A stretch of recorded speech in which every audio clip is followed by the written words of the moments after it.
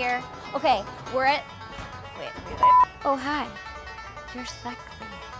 Kate here. We are at Animal Acres. It is a farm animal sanctuary. What's that?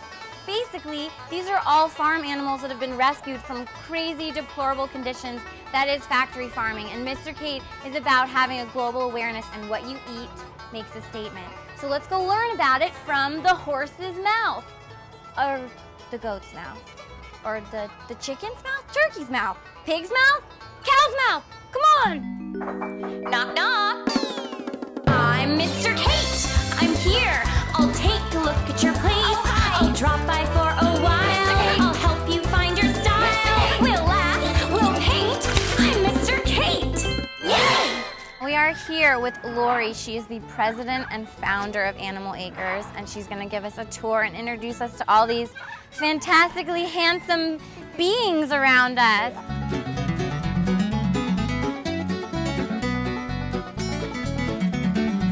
The Animal Acres started in 2005, Okay. and it was actually a continuation of the work I started back in 1986, Oh, wow. where I started the first shelter in the country for farm animals as a co-founder of Farm Sanctuary.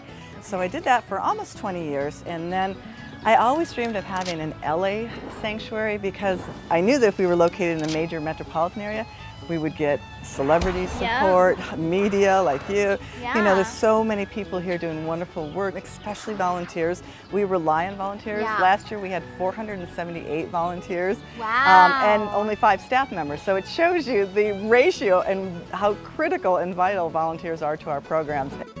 Well, obviously, we have made it into the bird section. I Turkeys love it. are actually really friendly. They're very curious. They love a lot of human attention and interaction. How old do you think these turkeys are, Kate? I don't know, 6, 6 years old? Well, see, that's really interesting. You're close, only it's months.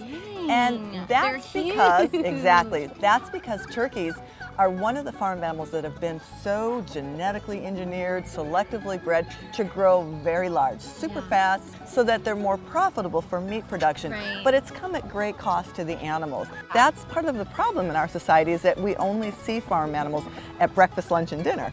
So of course, we don't come into contact with these animals. And then when you don't become, familiar with the animals, then you don't want to protect them.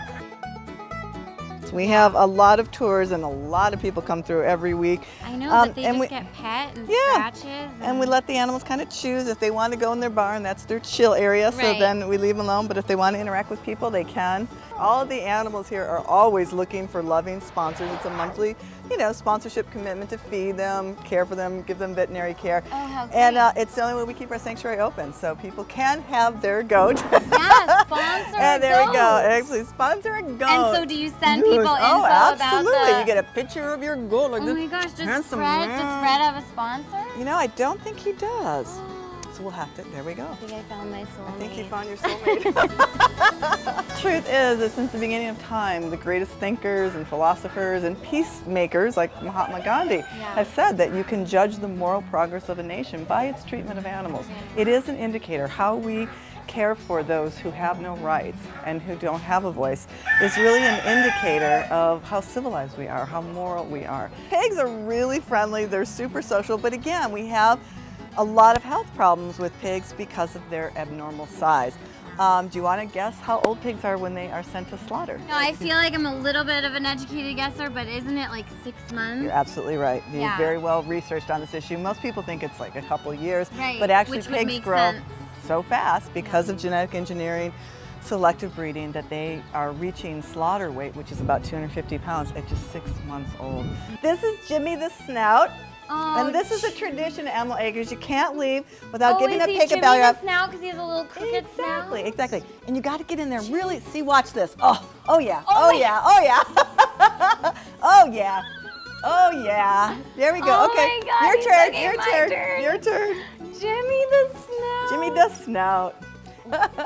There you go. Oh yeah. Okay.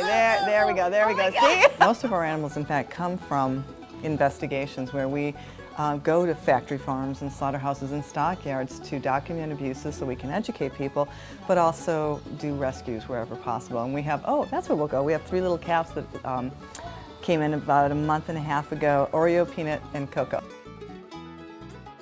one's Peanut, and this is Coco. Are you too scared? That's okay. Come Slow here. down there. You're going to get gas bubble. I might have to feed him inside. You're going to get a little cow burp. No? So basically, these guys were rescued from dairy production. It's all an economic equation for the dairy industry. Of course, and if the males are sickly and they're not worth much economically, they're just disposed of. Thanks. You are so compassionate, and I Oh, appreciate everything that you're doing for the globe and letting us know about it, letting my viewers, my Mr. K viewers know about it. And thank you. thanks for having us. Thanks for having us. I'll give you a spitty handshake because I got some cow spit on there. Yay! so much, Thank you. Oh, your goatee is so goatee. Hey, how'd the chicken cross the road? You got it. You guys got it. They got it.